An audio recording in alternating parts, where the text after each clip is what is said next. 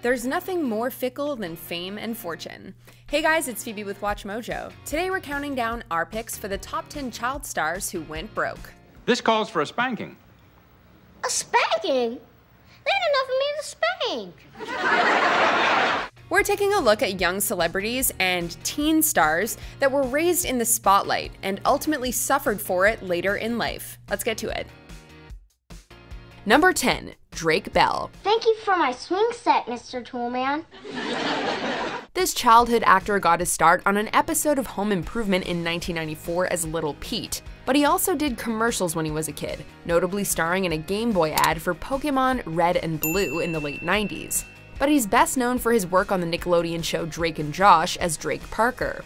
A car crash in 2005, however, resulted in severe injuries for the child star, and it fueled a downward spiral that ultimately led him to file for bankruptcy in 2014. Unfortunately, things only got worse for Drake from there, as he was arrested for driving while drunk a year later, and sentenced to 4 years probation. And then he threw up. I puked. Number 9. Dustin Diamond. Come on, Screech, cheer up. Can't be that bad. Dustin played Screech on NBC's hit sitcom Saved by the Bell, and later resurrected this role on the short-lived Saved by the Bell: The College Years.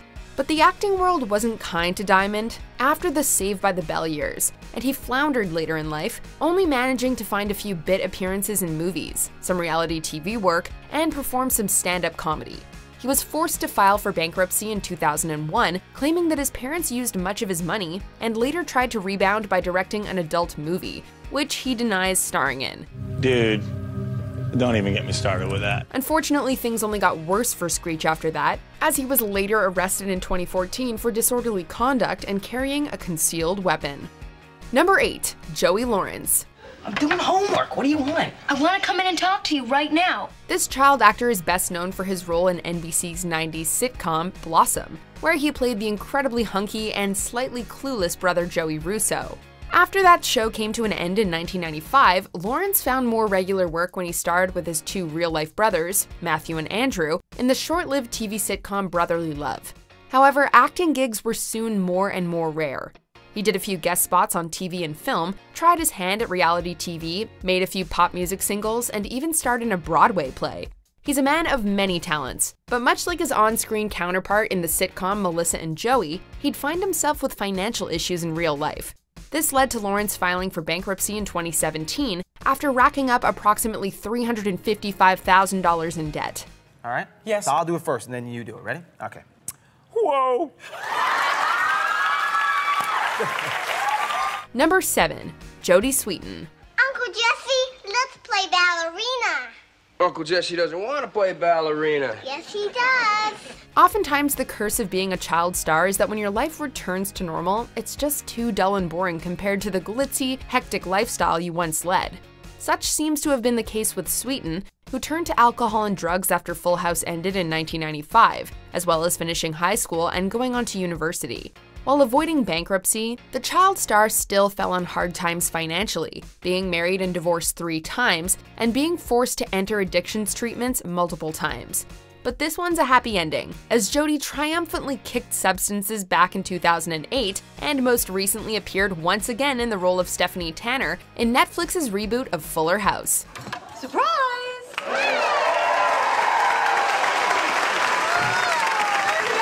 Number 6. Aaron Moran. He's got stinky stuff on his hair. Is that what that smell is? Moran was no stranger to acting by the time she landed her most famous role as Joni Cunningham on Happy Days as a teen, having appeared in both TV and film from the age of 6. She later joined 80s hunk Scott Baio in the short-lived Happy Days spin-off titled Joni Loves Chachi, before returning to Happy Days for its final season.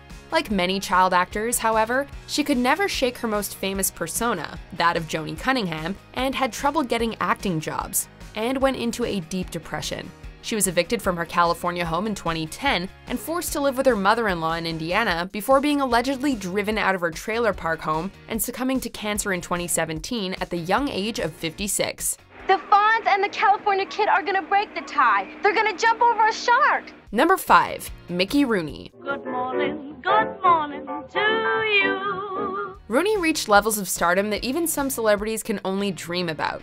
He began working in film at the age of 6, and by the time he was 19, he was nominated for an Oscar for his work in Babes in Arms alongside none other than Judy Garland. Despite being one of the highest paid actors of the era, Rooney was drafted into the Second World War, where he served until its end in 1945. Now too old to star in younger roles, Rooney found supporting work in successful films like It's a Mad, Mad, Mad, Mad World and Requiem for a Heavyweight, and was never short of work. However, behind the scenes, he was plagued with problems. He married 8 times, filed for bankruptcy in 1962, suffered from substance abuse, and reportedly suffered abuse and fraud at the hands of his 8th wife and son, dying with only about $18,000 to his name, despite making millions throughout his lifetime. You want another one? You've had 2 already. Can't you wait till we're on the ground? What are you talking about? All right, I'll make the next batch. Number 4. Corey Haim. Like Rooney's, Haim's career was one of unimaginable highs and crushing lows. If you're old enough to remember the 80s, you'd know that there were few younger stars as big as Corey. But as this list points out, early success is not an indicator for long-term happiness. Are you serious, Grandpa? Despite starring in such hit movies like The Lost Boys and Lucas, and having legions of adoring fans, Haim fell into repeated patterns of substance abuse during the height of his fame, and could never really break free from addiction for the rest of his days.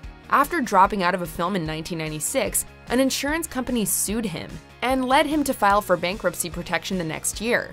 Haim later died of pneumonia in 2010, brought on by incredibly poor health, while living with his mother in California and having very little money left over from his acting days. Can I just suit up? Just suit up and sit on the bench. Number 3. Gary Coleman. Say what? Coleman was a sought-after child actor in the late 70s to mid-80s due to his short stature and childlike features that were caused by medical treatment for congenital kidney disease. He played the wildly popular character of Arnold Jackson in the TV sitcom Different Strokes, which spawned his iconic catchphrase, What you talking about, Willie? and earned him $100,000 at his highest per episode. Because of his stunted physical appearance, Coleman was unable to find much acting work as an adult. Bad decisions, expensive medical bills, corrupt managers, and his adoptive parents later forced Gary to sue some of those around him, file for bankruptcy, and put personal items up for auction. Aside from many health issues, he also had multiple legal issues, and ultimately died of a subdural hematoma of the brain in 2010. Life ain't just comic strips, you know?